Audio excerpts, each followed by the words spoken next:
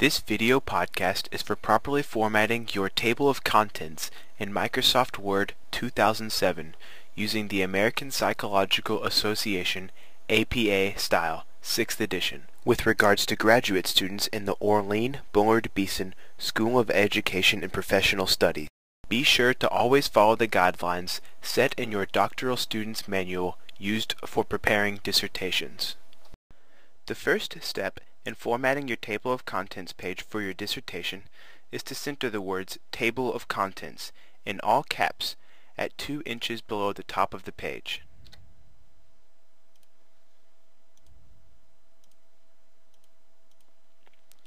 The next step is to make the actual table of contents. Although your formatting may be different, this is an example of a table of contents and should have the same layout. List each major section of the document in all capital letters, and show the appropriate page numbers. Do not list the table of contents page in the table of contents. The chapters should be numbered with uppercase Roman numerals. The easiest way to format a table of contents is by making a table. In order to make a table, click the Table key under the Insert ribbon. Click Insert Table and make a table with 3 rows and 2 columns.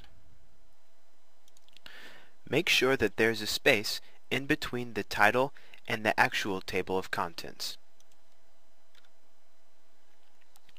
Line the columns at 5.5 inches from the right side of the table.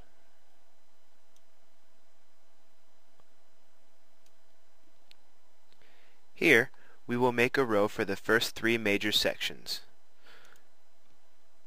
the acknowledgments,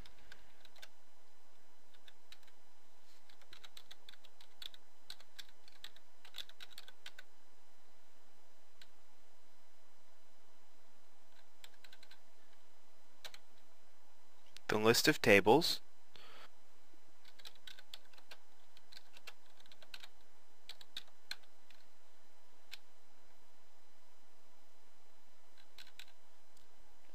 and the chapter.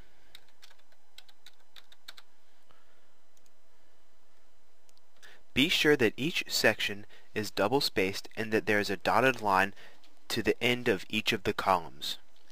Also, write the respective lowercase Roman numeral page according to each major section.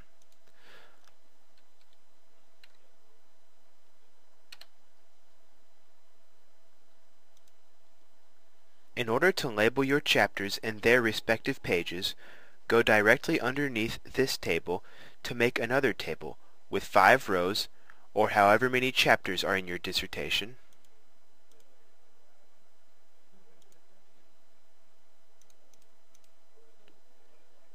and 3 columns. Now, align the columns together, moving the right column to 5.5 inches and the left column to about 1.5 inches from the left side of the table.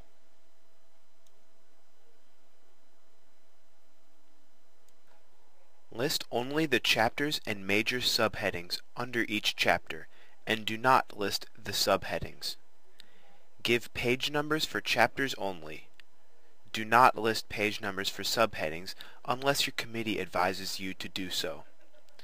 In the left column, label the chapters with their respective uppercase Roman numeral, followed by a period. Label the first chapter, or page 1, as the introduction.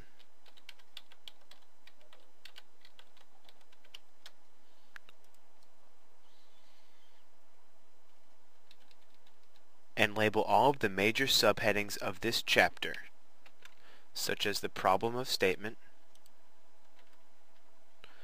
purpose of study, research questions, statistical hypothesis, and the significance of the study.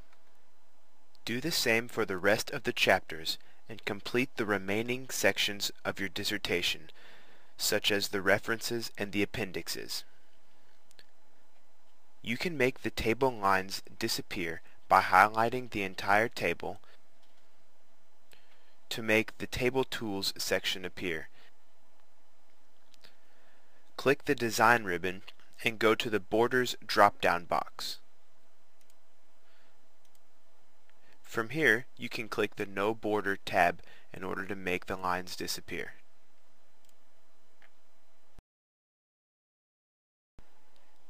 Here's an example of a completed table of contents. As you can see, all of the chapters are labeled by page number as well as their Roman numeral, and only the major headings and subheadings are listed. This is what a final production of a table of contents should look like without table lines.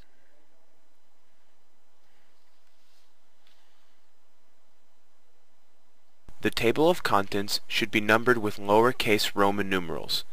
In order to number the page in Roman numeral form, go to the Insert tab and click the toolbar labeled as Page Number.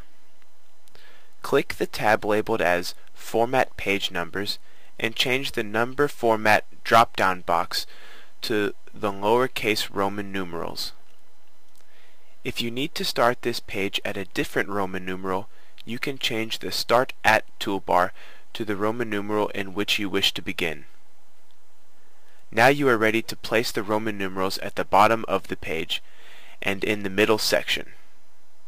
Make sure you choose the